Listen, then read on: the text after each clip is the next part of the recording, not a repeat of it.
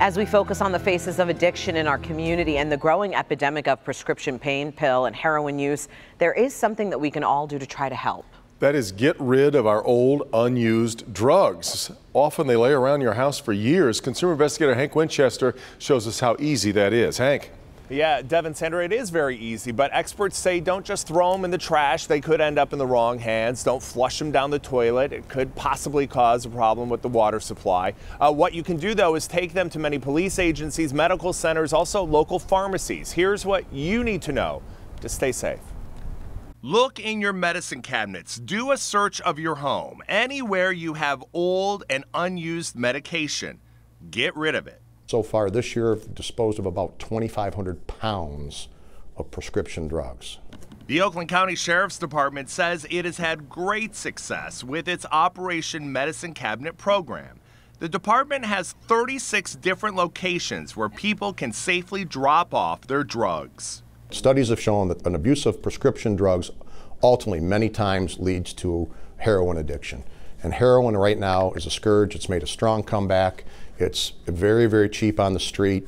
I believe is really important is that, people become more aware of addiction issues and also how they have some responsibility within their own household.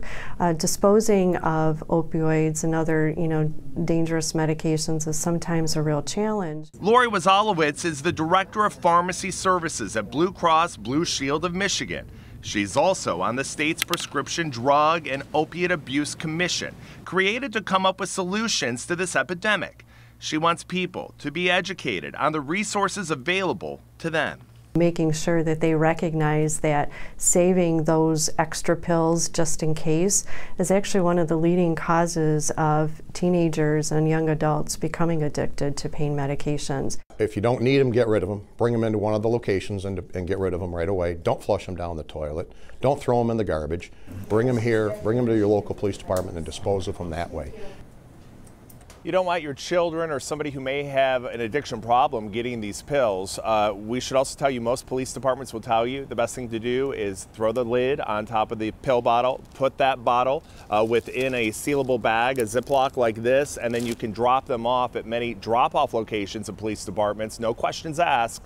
It is good to call ahead, though, ask for the information and the drop-off locations. But most police departments and medical centers will take those pills and will not ask you any questions. We're live here tonight. Hank Winchester, back to you. Yeah, the old way, Hank, was to flush things down the toilet. I'm glad you put that's not a great answer for the water supply. So if you want to know where you can drop off your unused prescription drugs, we put a link at clickondetroit.com.